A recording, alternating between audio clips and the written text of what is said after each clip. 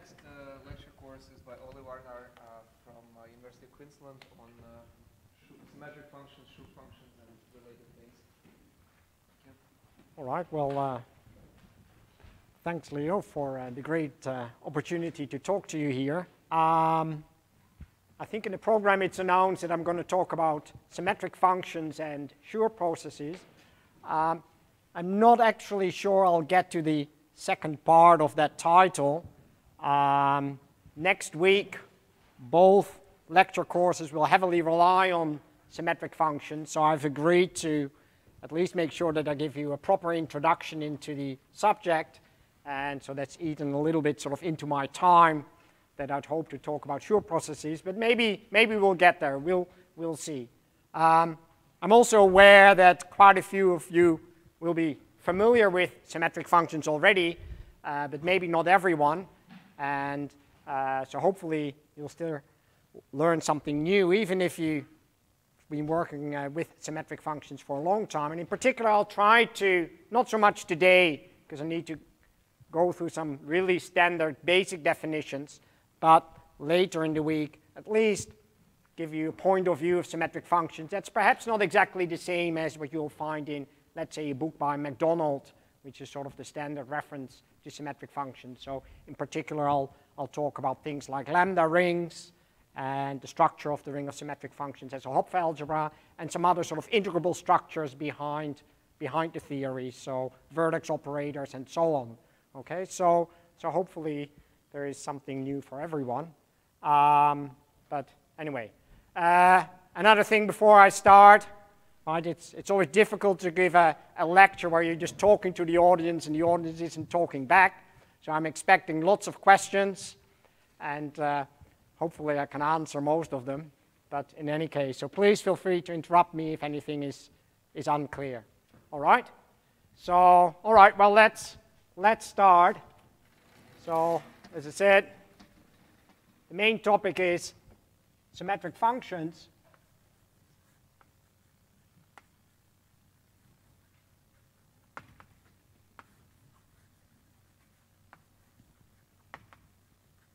And before we can start to talk about symmetric functions, I need to talk about partitions, because essentially they are going to be the objects that will label sort of any useful basis of the ring of symmetric functions. Okay, so that's sort of my very first topic, is partitions.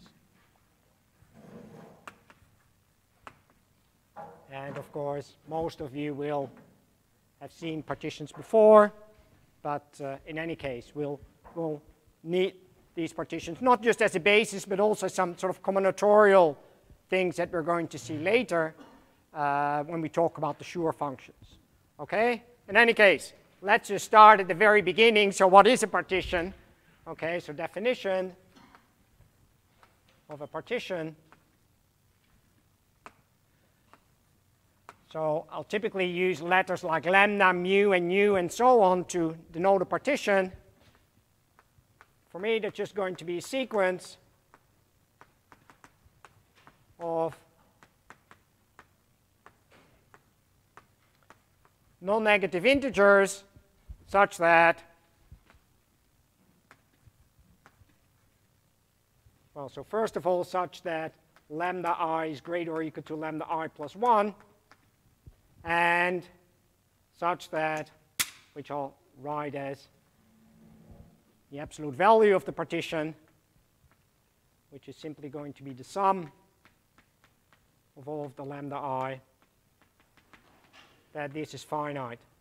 So in other words, you only can have finitely many of these.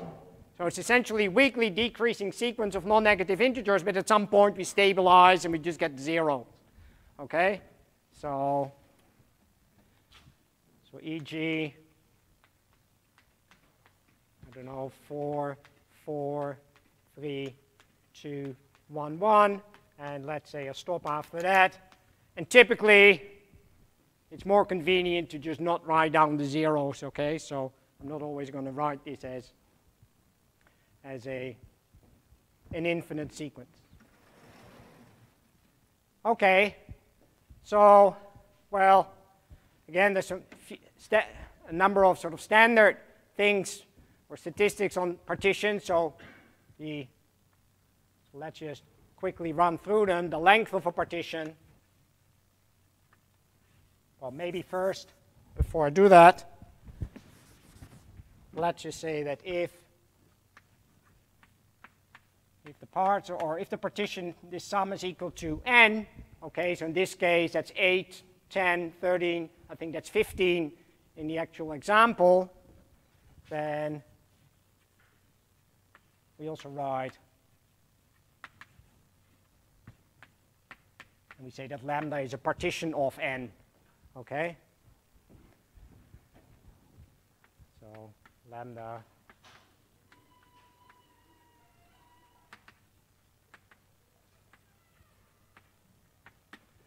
okay, and secondly, if lambda k is strictly positive and lambda k plus 1 is 0, then the length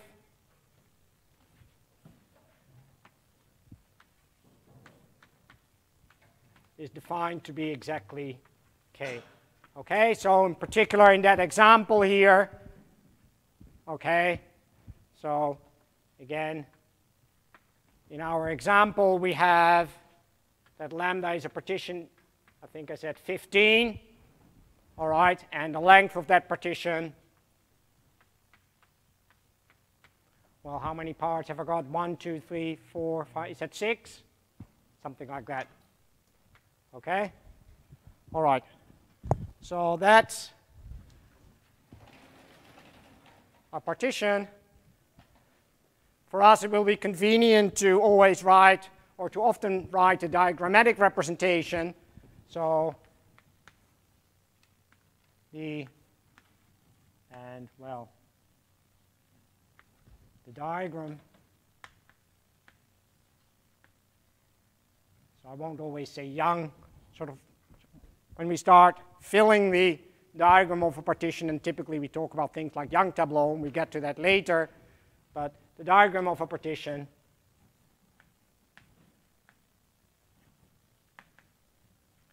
well, I'm going to define that through an example because I don't want to be very formal here.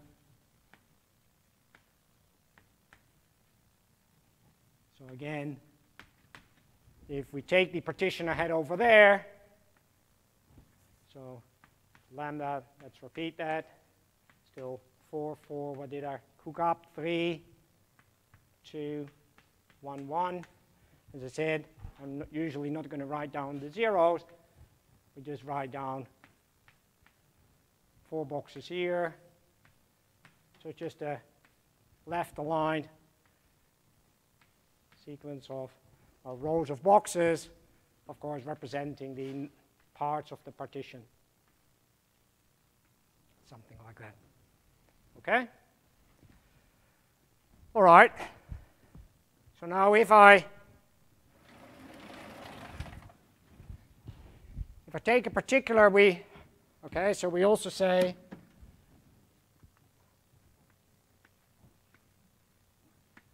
that I, comma j, so maybe I'll write that in here. So this is going to be I, and this is going to label j. So then we say that ij is an element of lambda. Well, clearly, if I goes up to the length, and, well, for such an I, j ranges between 1 and lambda I. Okay? So, all right. So then we can say that. And then we also have something that's called the hook length.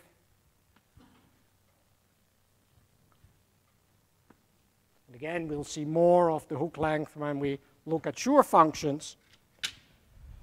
So the hook length of a box, that's part of my partition, that's given by. So, okay, let's draw it in the example before I give you the formal definition, and maybe I'll use some of the color here. So if I pick my favorite box, you're essentially just counting all of this here. Okay? So, well, if I do that, it's lambda I, and now I need something, okay, notation that I haven't yet introduced, so maybe I'll write that here as well, so we can actually properly write it down. So the conjugate lambda prime of lambda is obtained by reflecting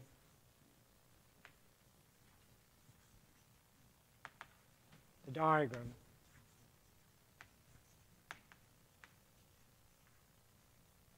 Okay, so in other words, if that's lambda, then if we want lambda prime, so I take conjugation, all you do is, well, did we say earlier that was length 6? So that would be something like this here. Then we get 4 boxes. And, well, what is it, 3 and 2? Again, correct me if I'm something like this, okay? Looks reasonably close to the conjugate partition, okay? So if this is lambda here, and this here is its conjugate, all right? So if we have that, well, then we can talk about the hook length. So it's simply the row length plus the column length, but then if you look at that picture, we've got a little bit too much. So I need to subtract something. Okay, so in particular, something like this. Am I going all right here? So the larger j is, of course, the shorter the hook length, and the larger I is, the shorter the hook length. So it should be something like this. And, okay, all right? So let's take our same example. I may need a +1 here. So let's, okay, maybe plus question mark. It's quite possible. We're just going to figure it out. Okay. Well, it should be clear if we take, for example, a corner box.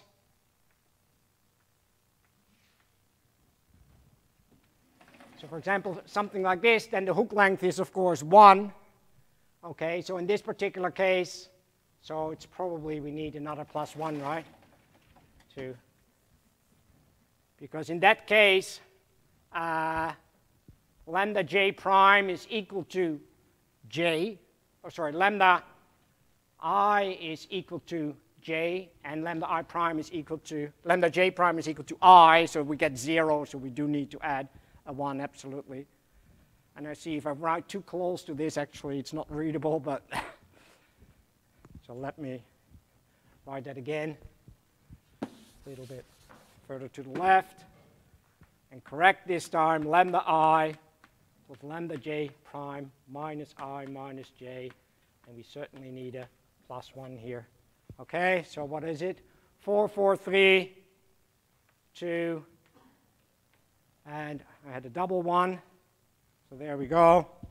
So we can just put in these numbers, and as I said, we get, of course, 1s over here. This one is 2, this one is 3, this should be 5, 3, well, that's maybe 4. Okay, what have we got? 3, 6. Of course, it's impossible to do this quickly on the board.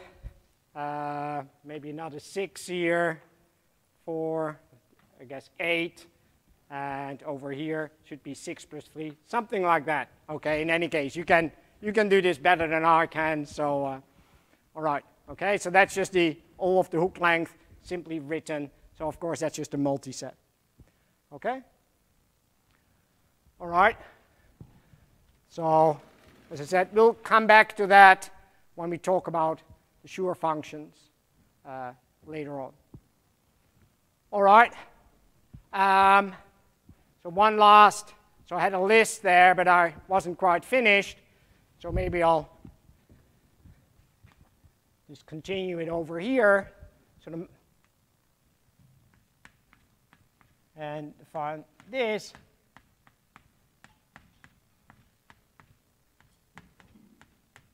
The difference of two consecutive columns of my diagram. So if you take the difference of two columns, it precisely tells you how many parts of size exactly I are in my partition. Okay, so that's the multiplicity.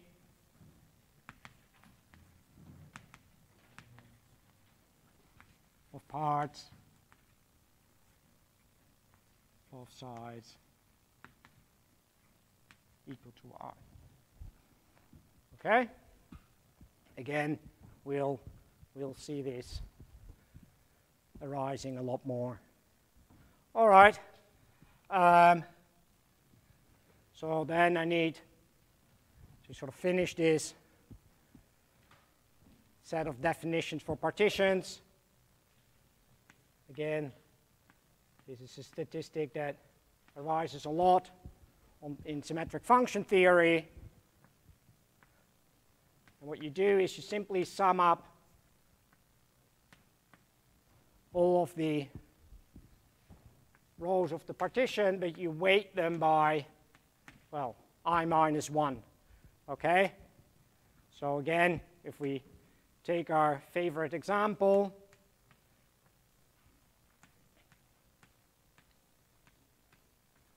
and I count it, a 2 and a double 1, something like this. So essentially take the first row, but it has weight 0, so you just put these numbers in there, and of course all you're doing is adding up these numbers. And so that tells you immediately, if I don't add them up by row, but I add them up by column,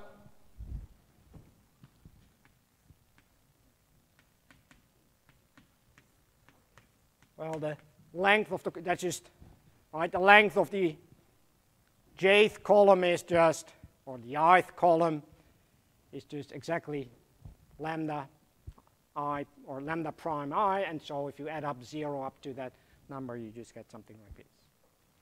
Okay? So, and again, we'll see this more when we talk about Schur functions. All right. Any questions about this? So, as I said, these partitions are going to essentially index our, well, any basis that we have of the ring of symmetric functions.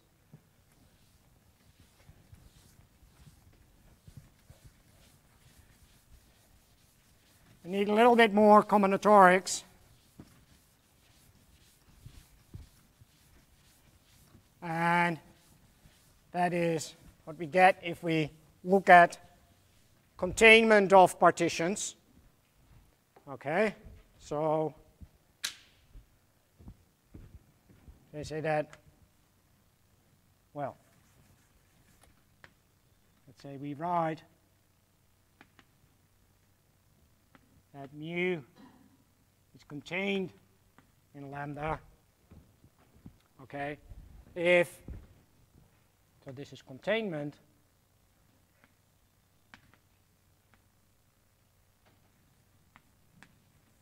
If lambda I minus mu I, that's always, so you just compare all of the parts of your partition. Okay? Well, sorry, we don't, yeah, we write that, and if, so if you have containment, then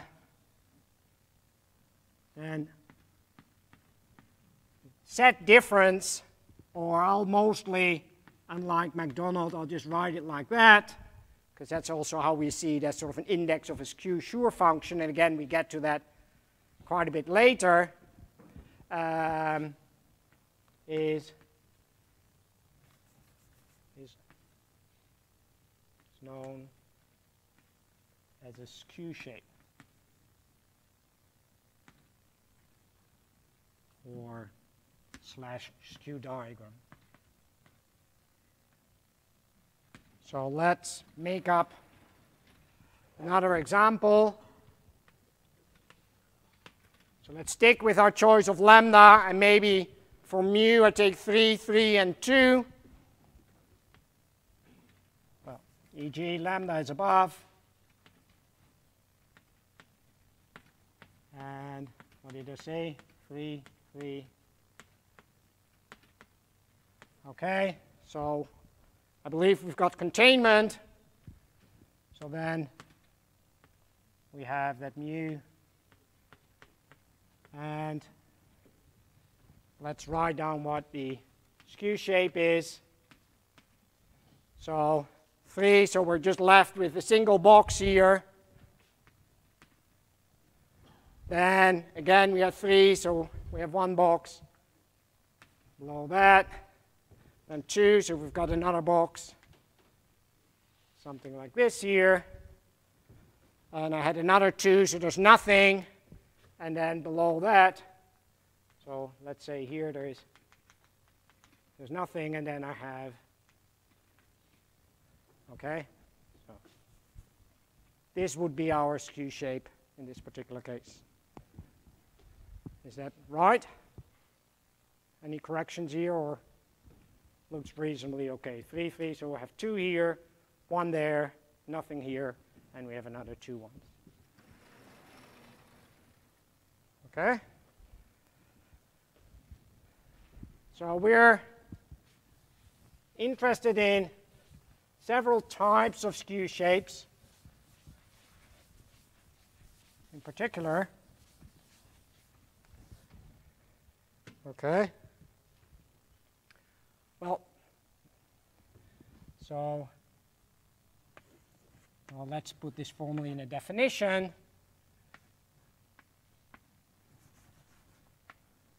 So let, again, I have containment of partitions. So then the skew shape is called a horizontal strip.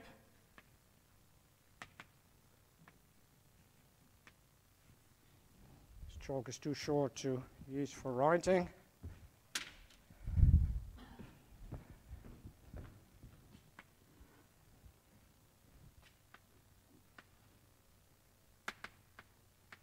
Okay, if this has at most one box in each column.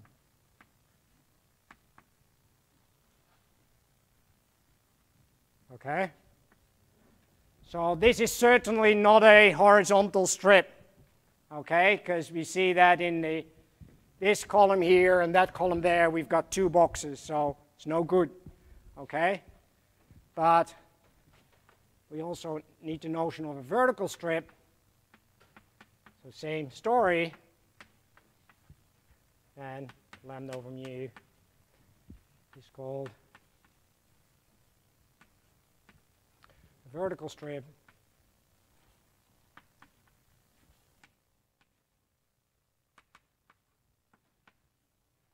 Okay, it's simply the conjugate of everything I've said so far, has at most one box in each row. So now I think, okay, that's vertical strip. So that example is certainly a vertical strip, but it's not a horizontal strip. Okay? And what we'll see later, so why do I care about these particular shapes? Well, later how we're going to build up the Schur function, either using something that's known as the branching rule, or something that we call vertex operators, and so it's certainly not going to be topic of today. They essentially act like building up your Schur function index by partition by adding these horizontal strips one at a time. Okay, you can even view this, given that this has something to do with probability here. So for example, Okunkov uses that picture to essentially have some sort of Markov process where you're starting to grow your Schur function one step at a time and adding horizontal strips and so on. Okay, so that's quite important. Certainly also if you like these sort of point of view of random partitions and so on, then these things occur all the time. All right?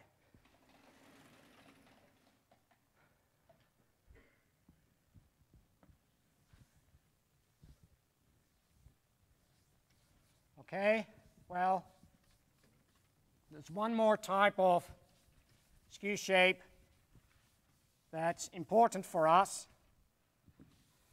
Again, in the context of vertex operators also, I'm not really going to talk about that much, although there's one assignment question about this, or I'm not sure I should call them an assignment, whatever, tutorial question about this, if you want to understand the characters of the symmetric group in terms of Schur functions. And then you don't need horizontal and vertical strips, but you need border strips of ribbons, so, okay, so let me define that as well. Okay, so let, again, I want two partitions with containment, so then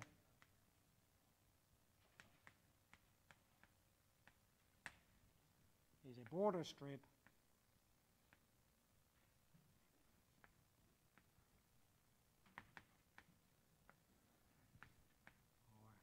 or ribbon. Maybe ribbon is a nicer term, but anyway, I think most people use border strip. If, well, first of all, it needs to be connected.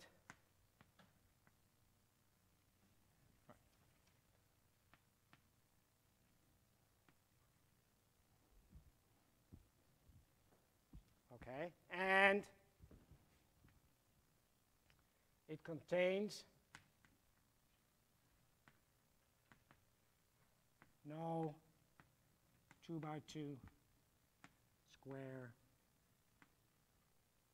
so something like this. Okay, so our example over here is certainly not a border strip. We don't have this 2 by 2 square going on, so that's good, but of course connectedness is an issue. So something like, it would look something like this.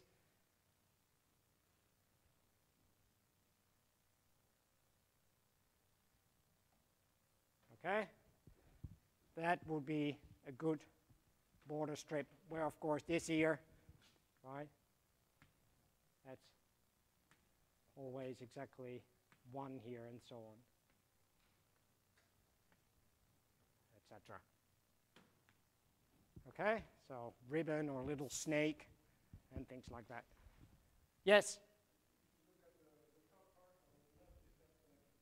That's not good enough for connectedness. Okay, so good question. Not connected.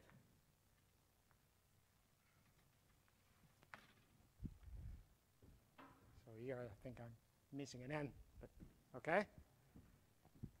So you really want it, as I said, if you take an actual ribbon, right, it's not good enough to, it would break if you try to put that in your hair or so. Well, you and I don't have enough hair, but some other people, younger people, then that would certainly not be good. Okay, so yeah, thanks for that question. I should have made that clear. Okay?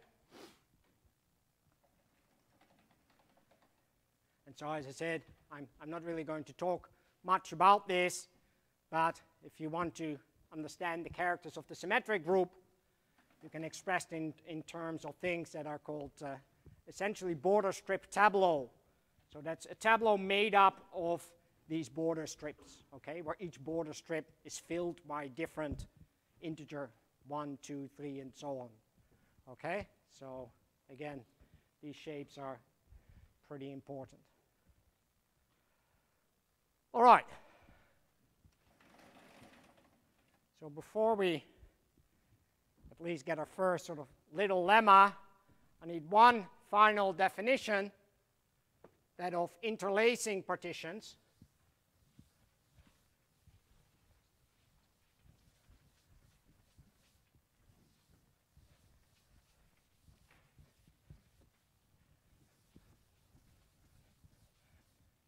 Okay, so again, definition, well, let lambda and mu be partitions.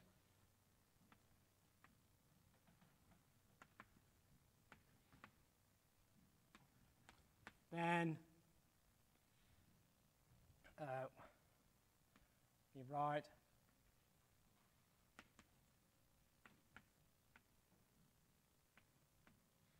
okay, this is sort of a curly type. I don't want to later. I'm also going to talk about order on partition and dominance order. That's not this. And well, let's first, if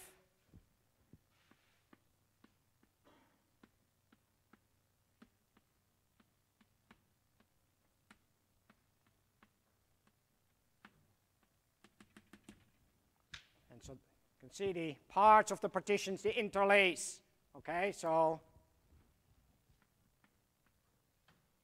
are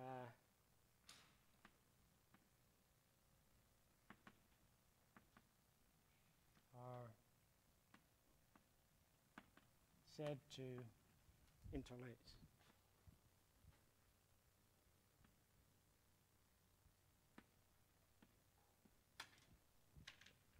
Okay?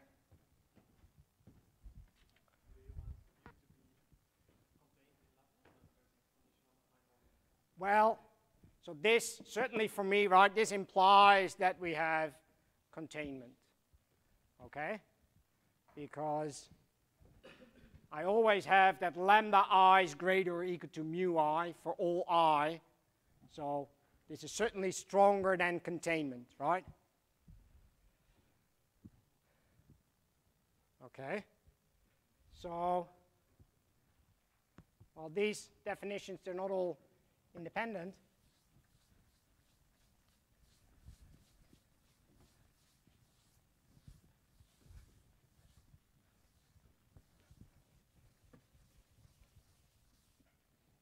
Okay, so let's give this as a lemma.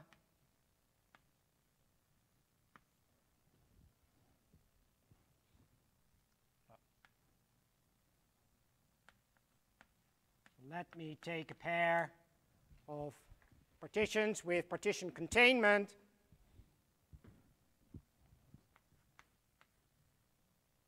Okay, so then is a horizontal strip.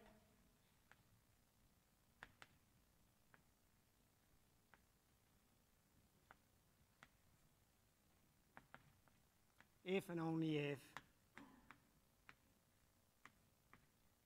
partitions interlace. Okay? So whether you prefer to think in terms of interlacing partitions or you prefer to sort of the language of horizontal strips, essentially you have a choice. Okay? Because they're one and the same thing. All right, so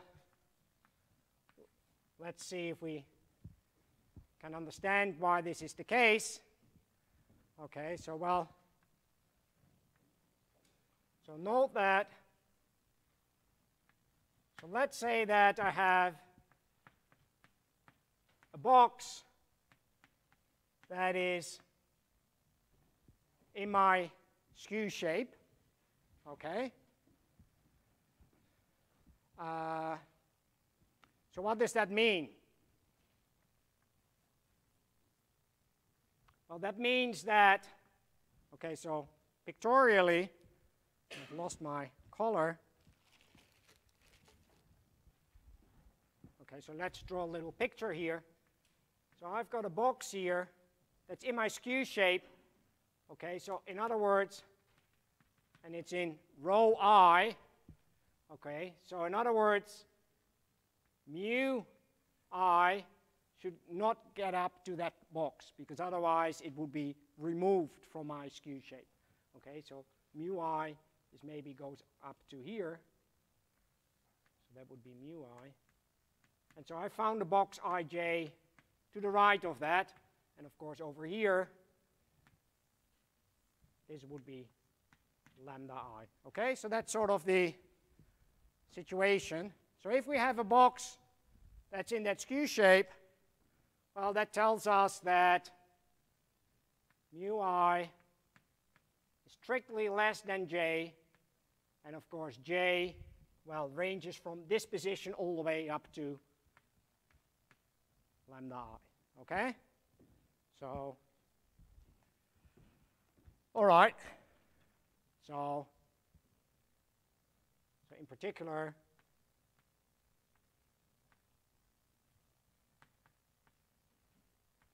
if I have such a box, so such a j exists in that row, then of course it also tells me that mu I, but that we already, well, let's not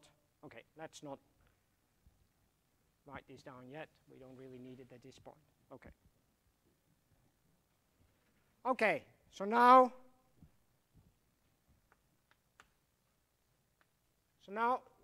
what happens if I have the situation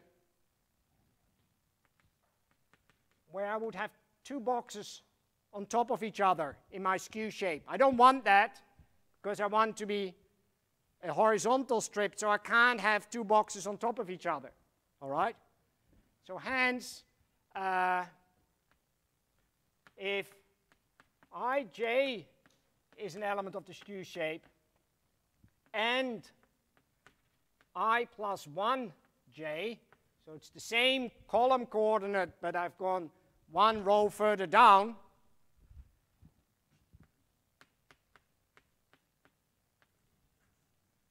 well then I have mu I less than j less than or equal to lambda I, and maybe I'll write the next one first, by the way.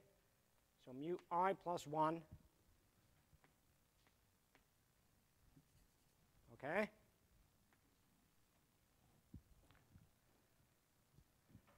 And also mu I less than j. Okay? I'm just copying this for two consecutive rows like that. Okay? Well, if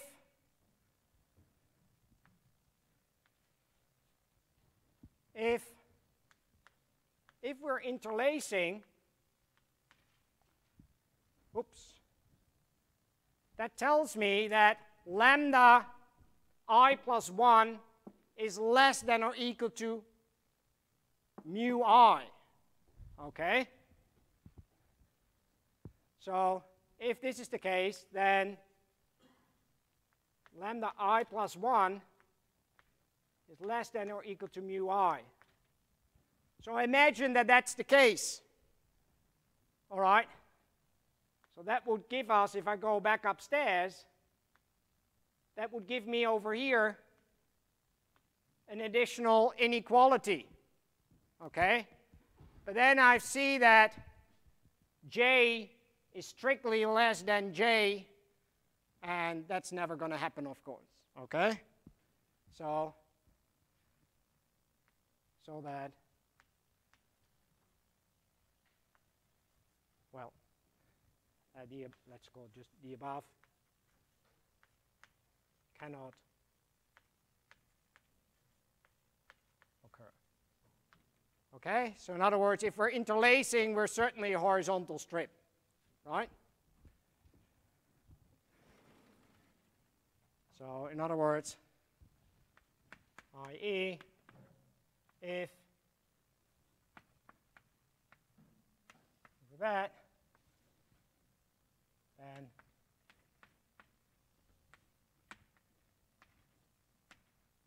is a horizontal strip. Okay? So, well, let's do the converse. So conversely,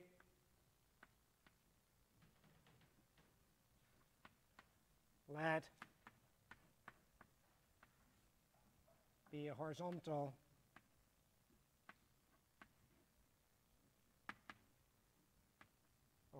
strip, and let me say I plus 1j.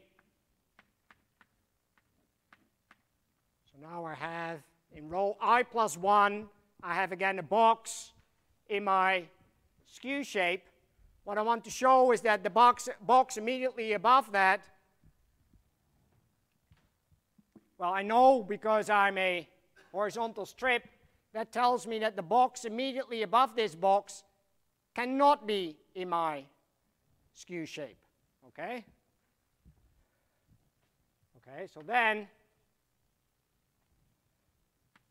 I, j is not in here. Okay, so in other words,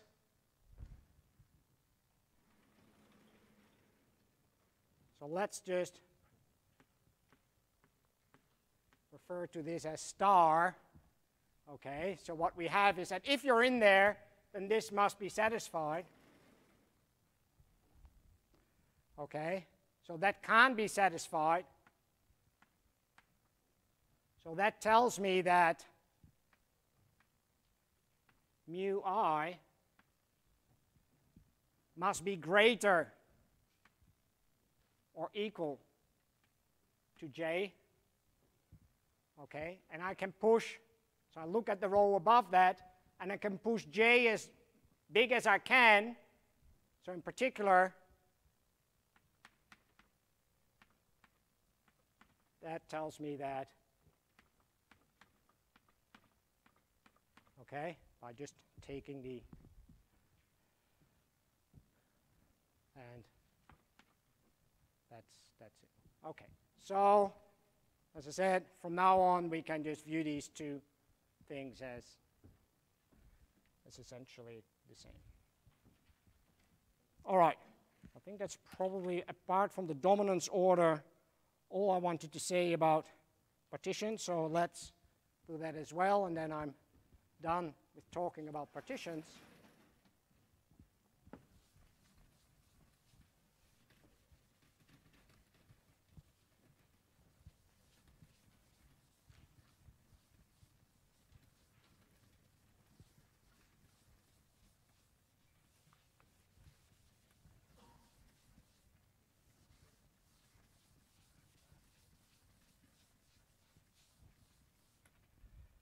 Okay, so, right, so that's the last thing, definition. That's of dominance order.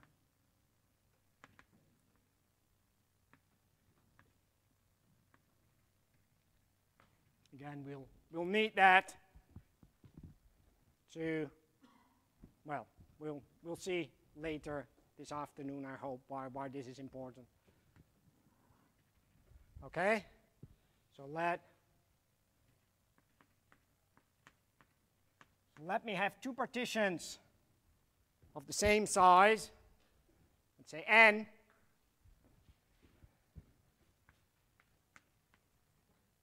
Then lambda dominates mu if lambda 1 plus dot dot dot lambda I is greater or equal to mu 1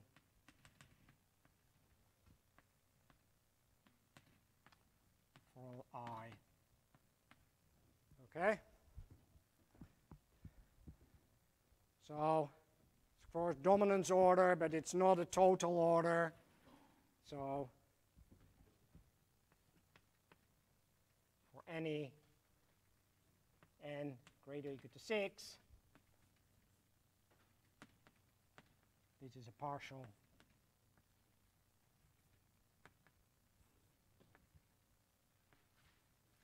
partial order. Okay.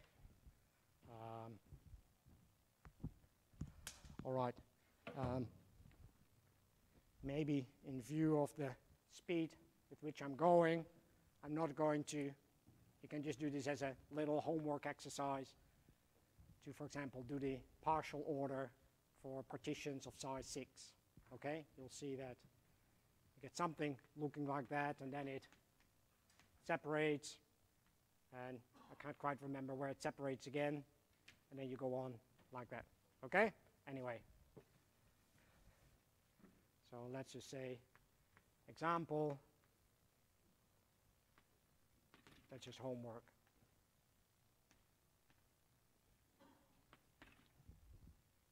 Okay, any questions so far before we move on to the ring of symmetric functions? Everyone happy? Okay. All right. So finally we have the necessary language to talk about symmetric functions. Maybe I'll start here in the middle.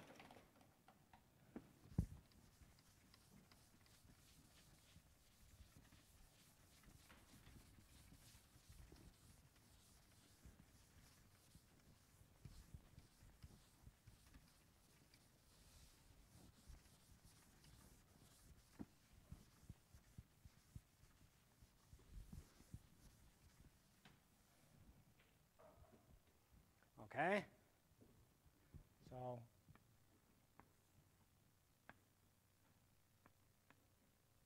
let's put the n first. Okay, the ring of symmetric functions.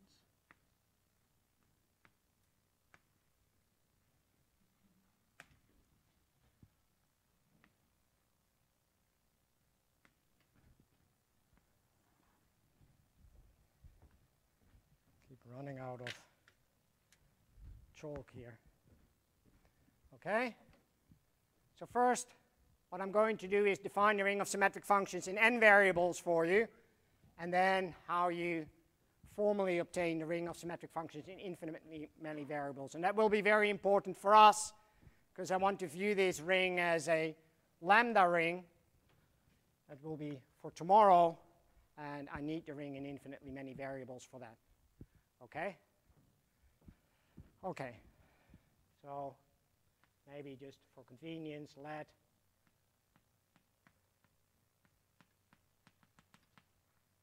maybe I shouldn't do that because that can actually be confusing when later I'm going to use infinitely many variables as well. So, okay, so let's just do it like this. So let Sn be the symmetric group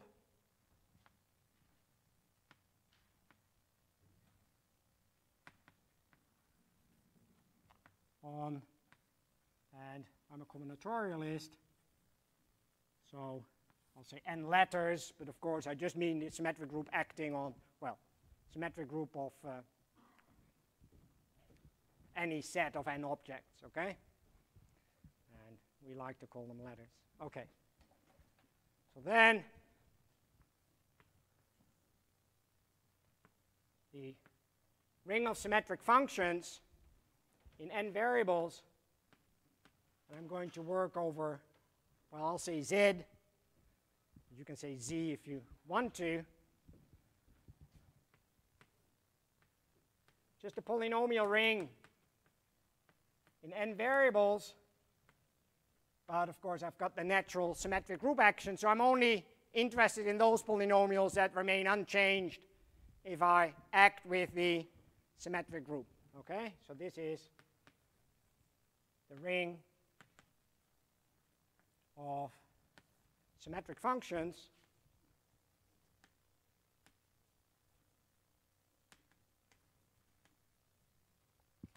in n variables.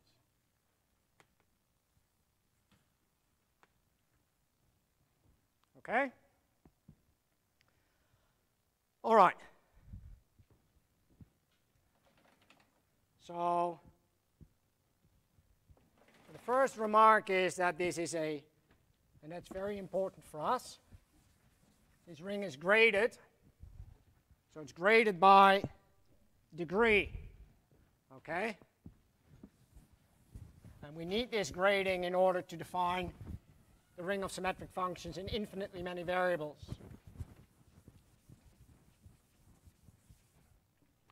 Okay, so it's graded by degree. So just means that you look at all of the symmetric functions of fixed total degree, let's say k, and so we can write lambda n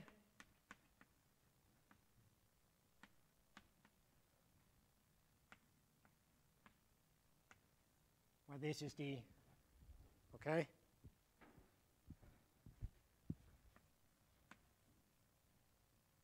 well,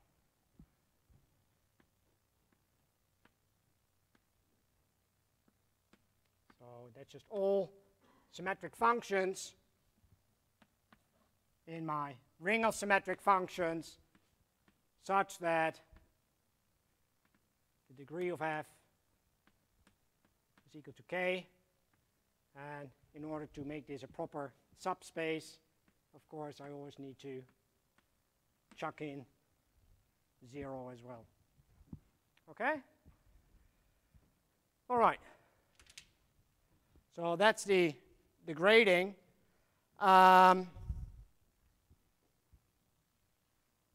Okay, and that's, I guess, all I need to say about that. So let's now look at a basis. Okay, so there's one obvious basis in this ring of symmetric functions. That's essentially when we just symmetrize a single monomial, and so this gives rise to the monomial symmetric functions. Okay, so definition, that's monomial symmetric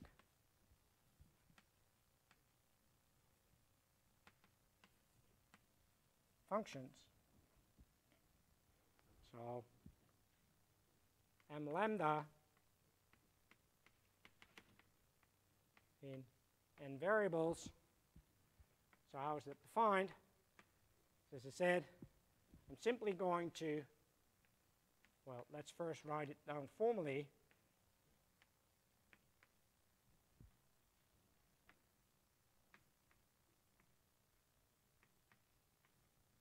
So I take x to the power, so, okay, x, that's simply, okay, so I should have added here, so let, so take a partition whose length is at most n, okay, so I can write this as lambda 1 up to lambda n, there's nothing beyond that, so this is simply x1 lambda 1, x2, lambda 2, xn, lambda n. Of course, a single monomial like that is not symmetric, but if we essentially sum this over the Sn orbit of this partition, then we get something by construction that is symmetric. Okay? So in other words, you sum of all permutations, but of course you remove, you mod out by the stabilizer of the partition, so that's just the summing over all orbits. And so this is going to be a symmetric function. Okay? If that's too formal for you, I can also simply write this as x to the alpha, and so alpha goes over all distinct permutations of lambda. Okay, that's the same thing, of course, as the orbit of lambda under the action of the symmetric group. So, okay.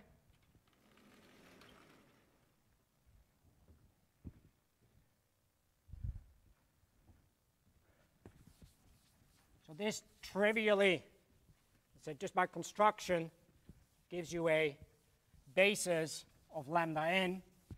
And of course, if you restrict yourself to those monomial symmetric functions that have degree exactly k. In other words, your partition lambda is a partition of k. You simply have a basis of your piece of degree k. Okay? So let's just say by construction,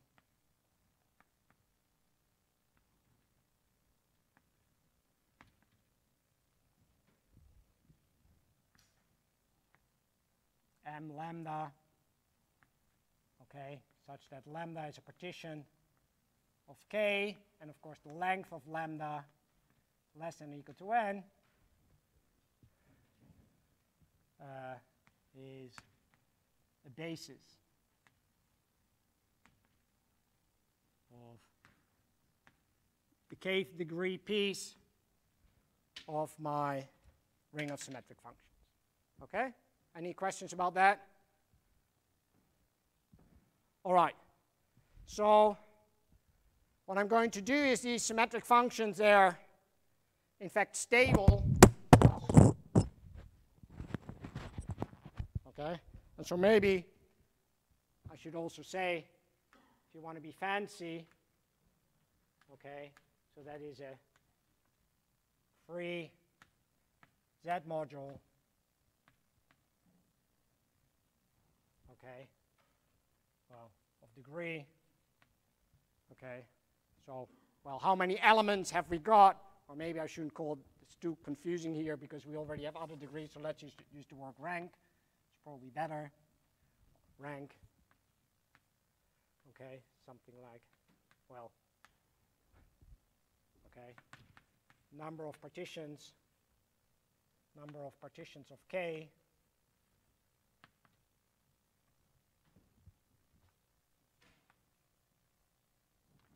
of length at most. Okay. Of course, that doesn't have a structure of a ring itself, because if I multiply two elements together, of course, I get something that's degree 2k rather than k, but it certainly will give me a Z module. And of course, free just means that we have a basis. Well, I've written you a basis, so that's all good. Okay? Well, so the m lambda are stable. So what does that mean? If I take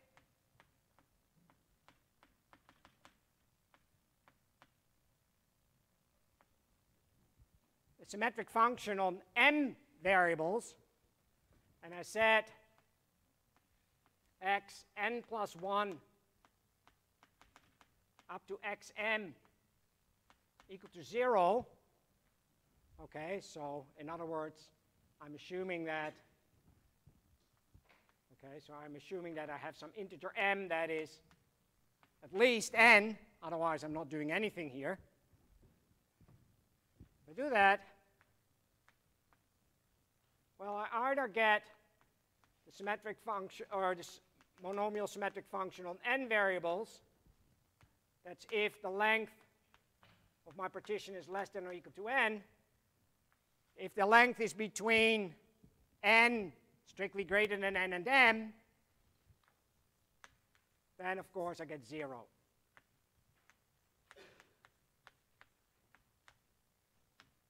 Okay? So this stability property allows me to define the ring of symmetric functions in infinitely many variables. So, sorry, stability fails if you don't take the stabilizer, if you don't mod out by the stabilizer, is that right? If you don't, oh, if you, that would certainly, yes, no, we're certainly, right. So again, but there's no issue now because I have, so yes. Otherwise, we would not have stability. It's a good point.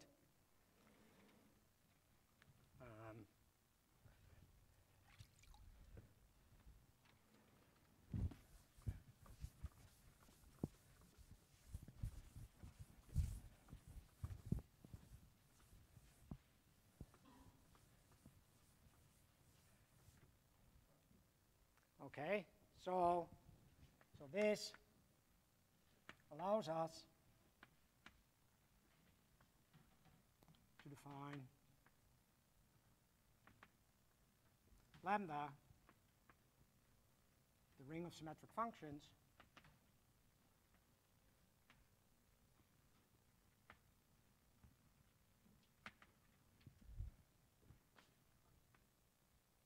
in infinitely many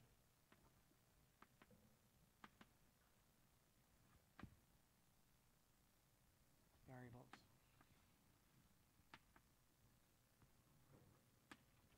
Okay, so how does this work? Okay, so again, let m be greater or equal to n and define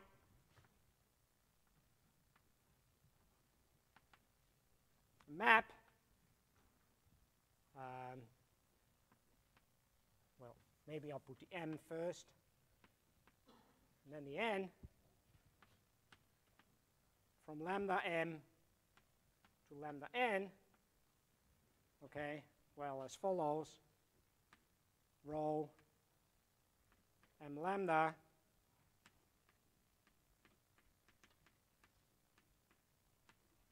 is simply, I start with m variables,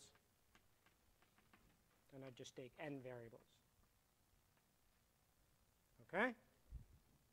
So what we see here is if I, well, okay, that's of course if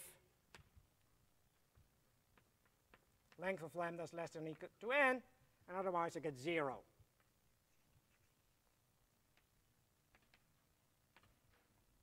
Okay, so it's easy to see what the kernel is.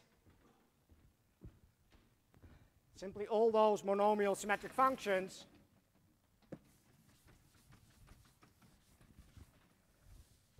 with length between m and n. All right, so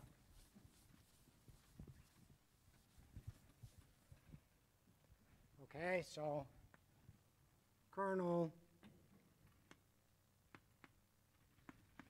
is simply the span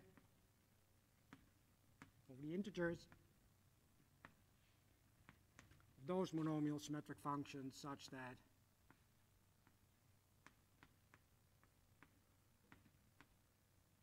okay. So what we have here is a surjective ring homomorphism. Okay. So rho m n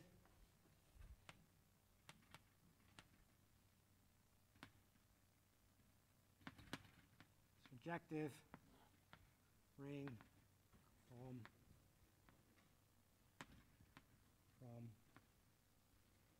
lambda m to lambda n. Okay. All right, that's good. So also rho, if I want to go from m to n, what I can do is I can first go to L. Well, I should do this in the other order.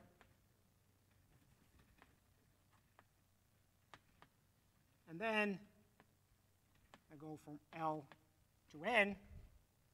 Okay, and of course this requires that n, okay, so I can just do this in smaller steps if I want to. And of course I also have is the identity map on lambda. Okay, so essentially if you have such homomorphisms, then this defines what is known as an inverse system. Okay, and I'm struggling with the chalk here. Do we have some longer?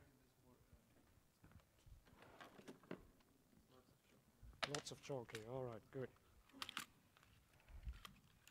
Okay. All right, so we've got these inverse system, okay? So, in other words, the set, I've got all these rings, symmetric functions of n variables, and I take the set of all of those maps, and that forms an inverse system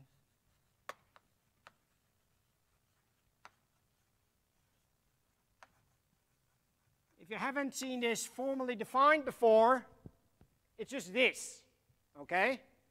So of course you can do this for not just in the context of the ring of symmetric functions, but that's really all we need here. So here in our case, as I said, the notion of inverse system is of course much more general, but for us it's just an inverse system of, well, we had seen earlier that this is a free Z module. So this is just an inverse system of Z modules, okay? Inverse system of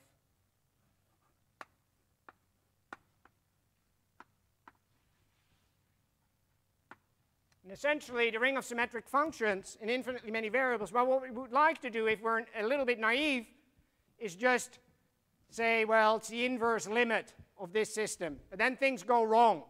And you end up with what's actually the closure of the ring of symmetric functions. So we need to do a little bit more. Okay? So let's just say we would like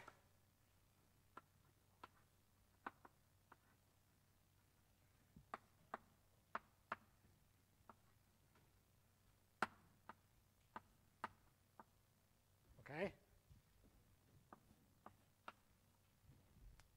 But that's not good. So again, lost my color. Because it gives us slightly too much. Okay? So what we're going to do, well, we've got this grading that I haven't used. Okay? But that's okay. So we need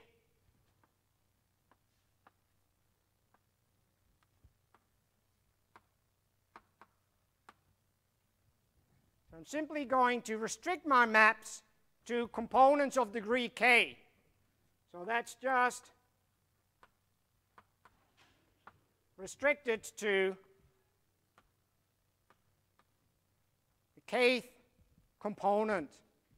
All right? So note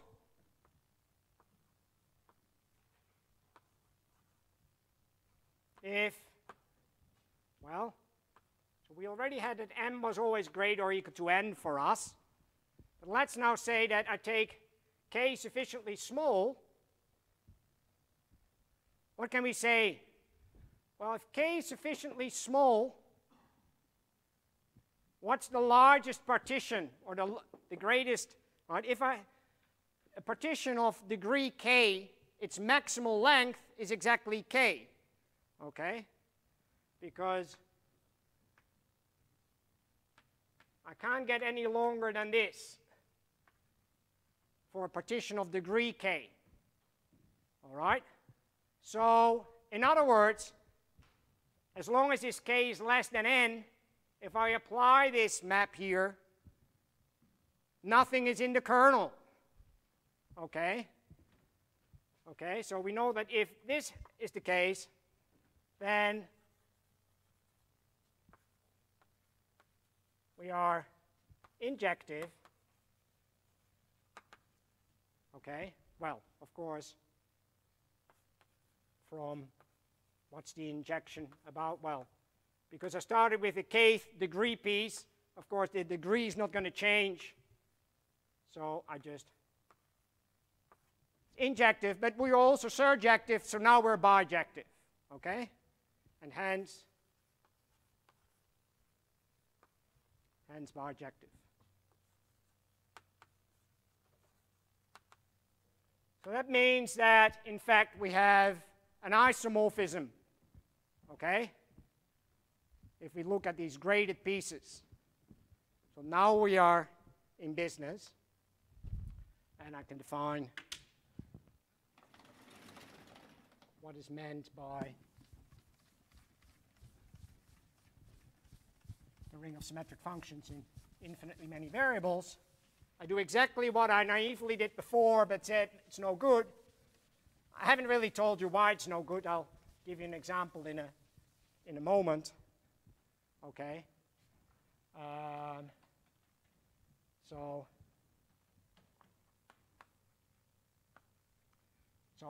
now, okay, so therefore we are bijective. So now we define the ring of symmetric functions in infinitely many variables as simply what I tried to do earlier. Well, it's not a ring at the moment because I'm only defining a graded piece. Okay. So again, it's just the inverse limit with respect to that same inverse system. Just put k's over here. Nothing changes as long as, right, if k is, and so now we can define this. Okay? And so, all right, so this is good because this is that as long as k is less than n, right, because so in other words, lambda k and lambda nk, well, again, I'm always assuming now that k is less than or equal to n. Okay, so I start with some sufficiently large n, and then I start increasing n. Okay, are isomorphic. Of course, as I said, not as rings, because they're not rings. So again, they're isomorphic as Z modules. So to turn this thing into a ring,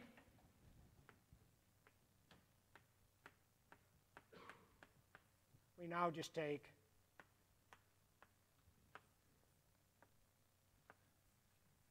put all of these graded pieces together, and that's the ring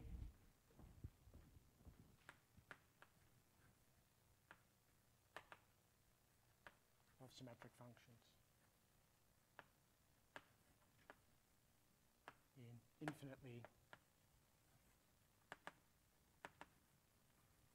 many variables.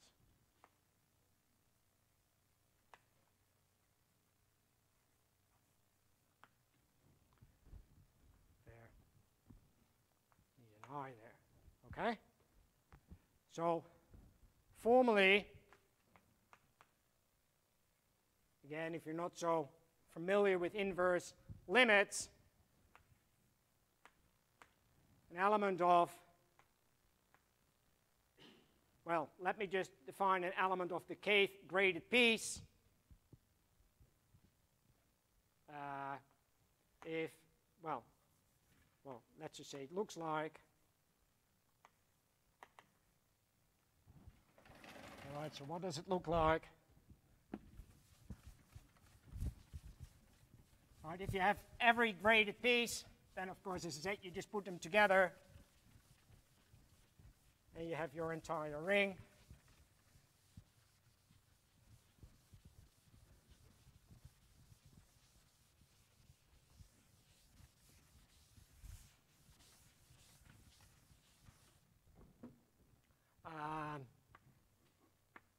So it just sequences such that f n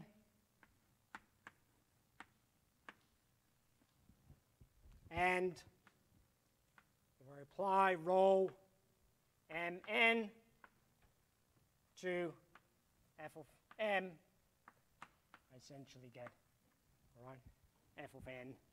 That's sort of the idea. All right. But that's a little bit too abstract. We don't really want to think of this as sort of sequences like that. Okay? So let's just do it more concretely.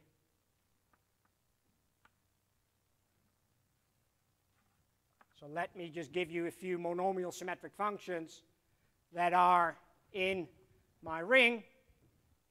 Well, so the 0 partition I just write as 0, so that's just 1. For example, M indexed by this partition is just, well, let me really write it out for you. That's just x1 plus x2 plus dot, dot, dot, dot, and so on. Okay? For example, M2, I simply get x1 squared plus x2 squared. So they're not really functions because we have infinitely many variables, right? So they should just view them as formal objects. Maybe one more example. Well, if I take 1, 1, it would simply be something like this. I less than j, xi, xj, and so on. Okay? And you can check that, right? If you set all of the variables beyond the nth to 0, you get precisely the f of n. So they're all contained in this, and so on. Okay. Well, I don't have, yes?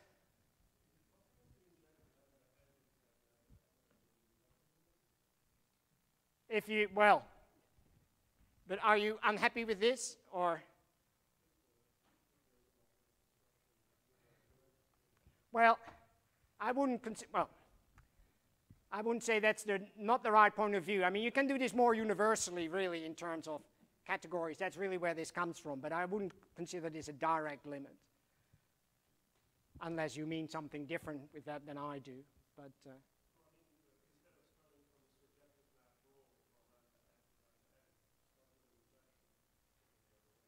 well, I mean, effectively, of course, that's what I mean, I could have written things in a different order if you wanted to, and it wouldn't have changed the story.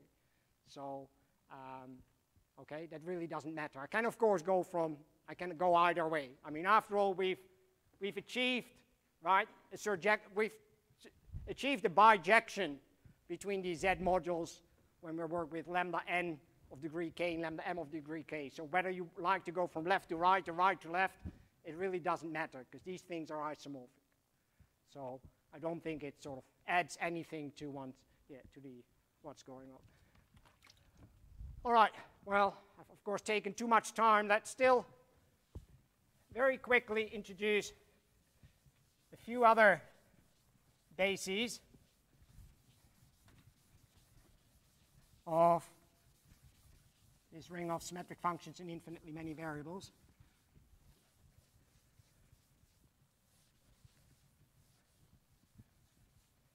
All right, because I think we'll probably need that for some of the exercises. In particular, I want to at least do the fundamental theorem of symmetric functions. So hopefully you'll give me time to do that, and then I'll stop. Okay, so let's call this. So fundamental theorem of symmetric functions.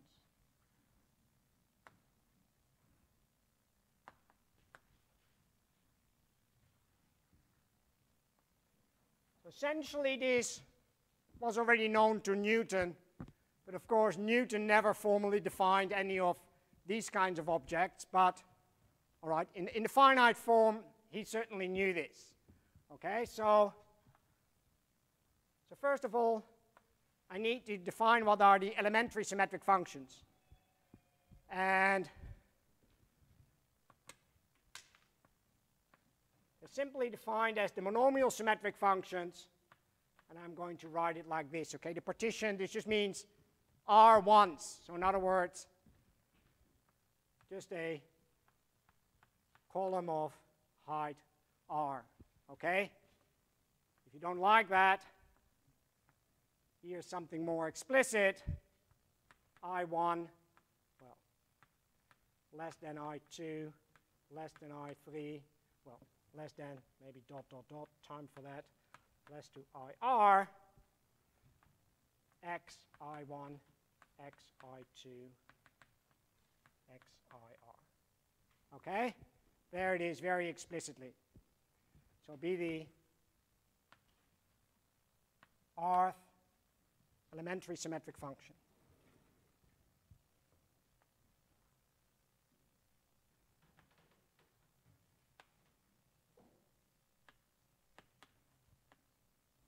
Okay? So, of course, why people were interested in studying these, well, long time ago, essentially, of course, because you can express the roots of polynomial equations in terms of these elementary symmetric functions. And Newton was certainly very well aware of that. And whether he was the first to observe that, I do not know. But in any case,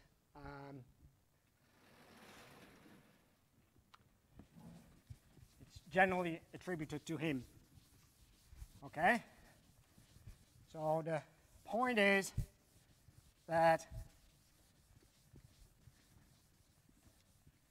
these elementary symmetric functions, they're also a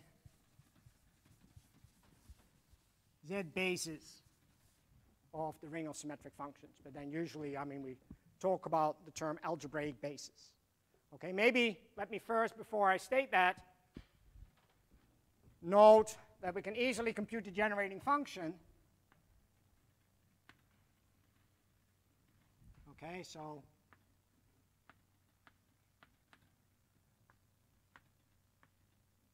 well, let me write in the variables here.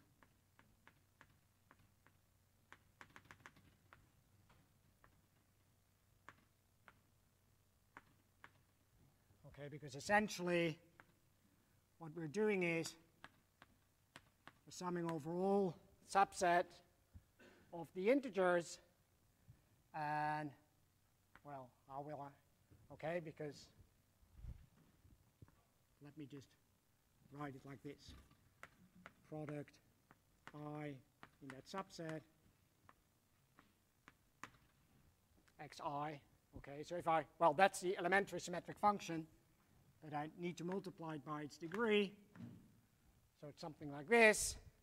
But of course, each letter I, it either occurs not at all, or it occurs at most once, because all the variables are different. Okay, and so that immediately tells me that I get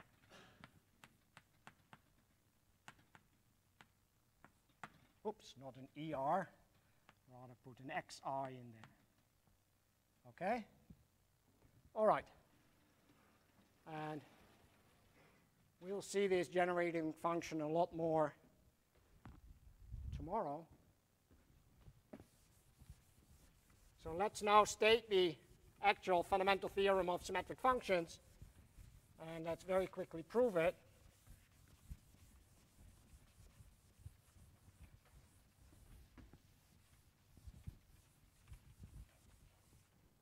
So, well, I can state it here. Theorem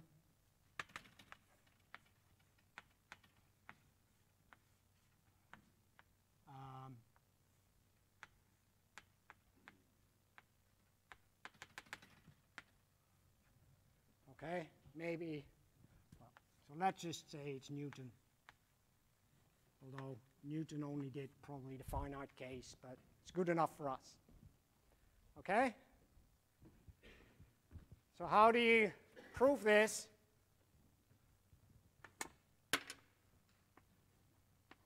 So that just means that any symmetric function, you can essentially write this, right, as, we call this an algebraic basis, so as a linear combination of words in the elementary symmetric functions. Okay? So let me define sort of what's going to be then a linear basis.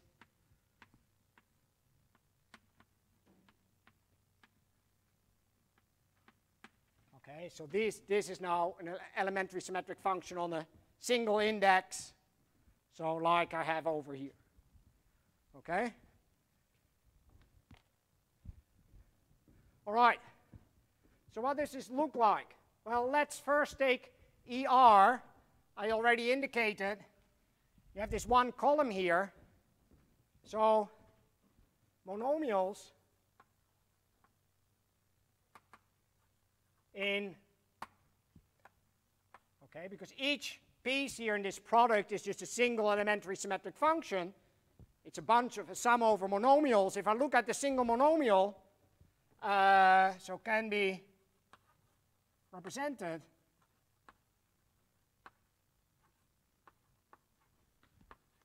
so again I do it diagrammatically. I put xi1 in here, then xi2, and so on, xir. Okay? So if you look at the definition here, so each of these variables that is going to occur, it's a single monomial. So this is just, right, in correspondence with just the monomial xir. Of course, I've got many monomials, but this is just one of them. Okay? So, e.g., one of the terms could be a 1, 3, I can't repeat, okay, 4, 6, and maybe whatever, 27, and maybe that's where I stop, okay? Something like that. Well, now I've written the numbers rather than the xi, I apologize, but this is x1, x3, x4. It's just slightly more economical to write it like this, especially given that I only have 4 minutes left, okay? But hopefully it's, so, okay, so this would correspond to the monomial x1, x3, x4, x6, and x27. Okay? All right.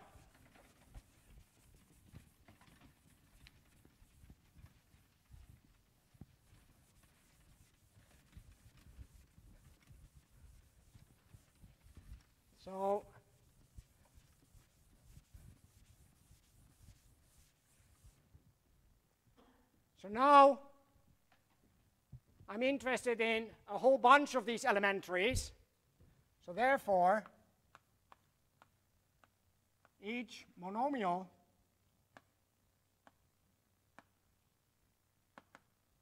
in E lambda can be represented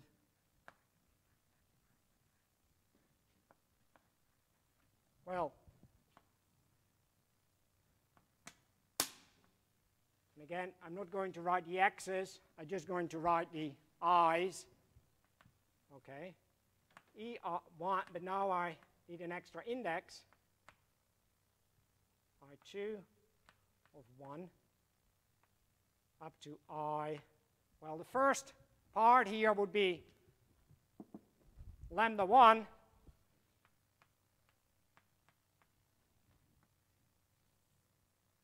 then maybe over here, I2, I22, up to last boxes.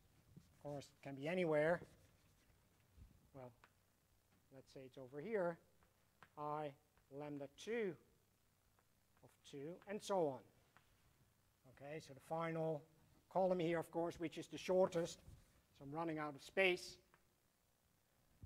because I ordered this as a partition. So this is, of course, I1, well, lambda 1 prime. So this is really the length. And you can't read that, but something like this. Okay? So this is, I should say this as a tableau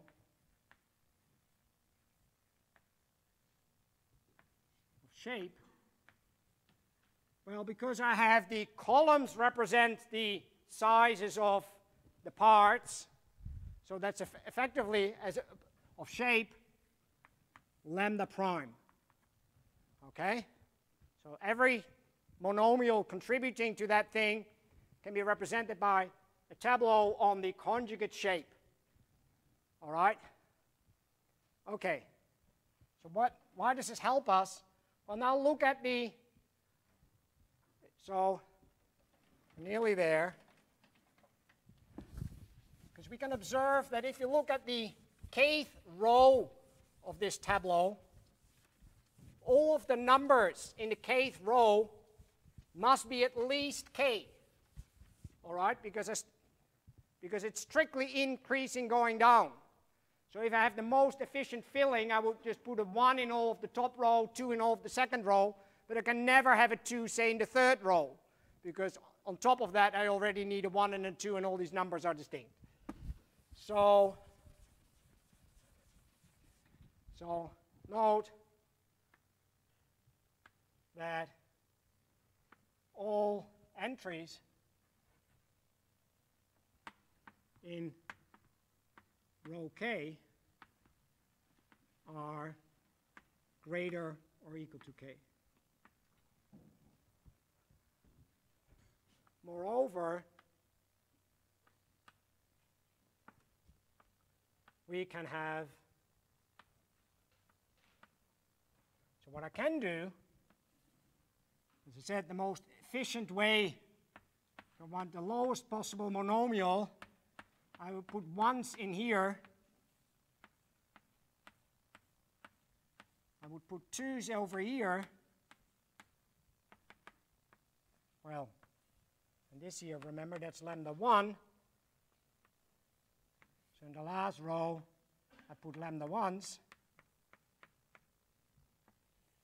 This is sort of the smallest monomial, well, in a, not well-defined sense of small, that I can create. Okay? So this, of course, corresponds to x1. The shape was the conjugate.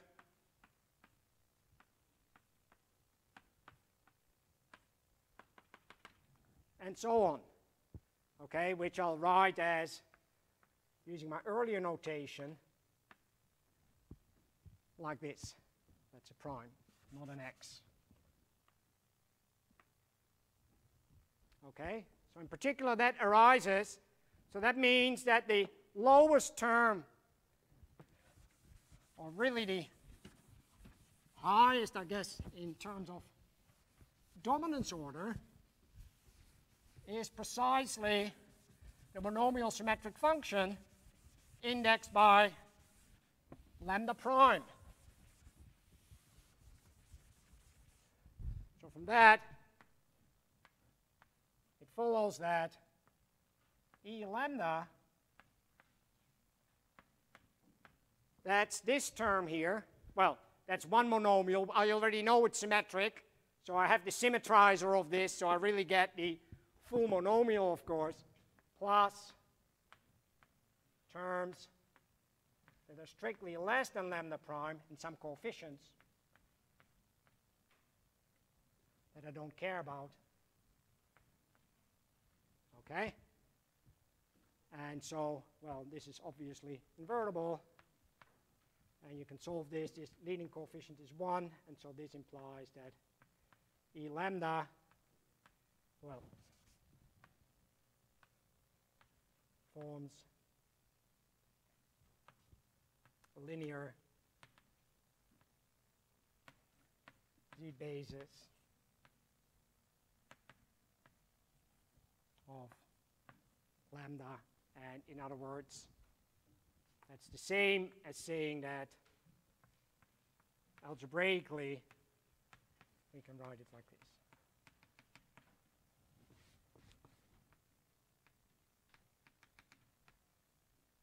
So let me finish by writing, so note, if I'm only interested in the ring of symmetric functions in n variables, and maybe that's all you care about, well, an elementary symmetric function on ER, where R is greater than n, simply going to give you 0. So, and this is really what Newton already observed, that if you just look at, so this is properly what Newton did, rather than working in infinitely many variables. Okay, so, and I think I didn't get as far as I'd hoped, but I think it's probably time to stop. So hopefully I'll pick up pace tomorrow, and yeah, I'll leave it here. So thank you.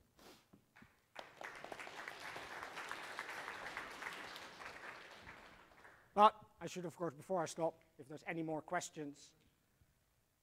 Yes? Sorry? Well, I really only, you try to now just solve this system, okay? So that's a very good question, and maybe I should make that a homework question. Try to see. We'll actually get later, we'll get more explicit expressions of these symmetric functions in terms of each other, where we can certainly do this explicitly, but this is already enough if you don't care about what these actually are. So I should have said, so thanks for the question. So, all right. And that's maybe not immediately clear to you, but it essentially just follows from the description I have over here. We just peel off m lambda prime, and the rest, I can again just express this in terms of elementary symmetric functions, and each elementary symmetric function cannot occur pi times or whatever. It can, of course, only occur an integer number of times. Okay, so as I said, if you're interested, of course, and people often are, they want to know what the exact connection coefficients are, but here it's sort of obvious from the construction that you're not going to get something that's not integral, okay? But yeah, so I should certainly have added this here. All right. Any other things that need clarification? All right, let's thank Ole. All right.